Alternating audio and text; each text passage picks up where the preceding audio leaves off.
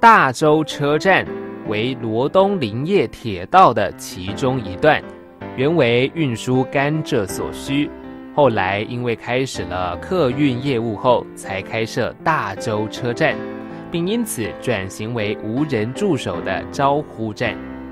但随着林业铁路的停驶，加上现今公路的发达，因此它也在70年代时功成身退。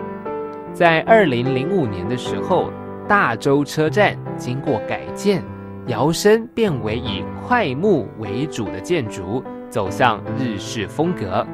翠绿的草地，衬着木造的站房，让人不停回味老地方的朴实之美，缅怀当年的太平山铁道史。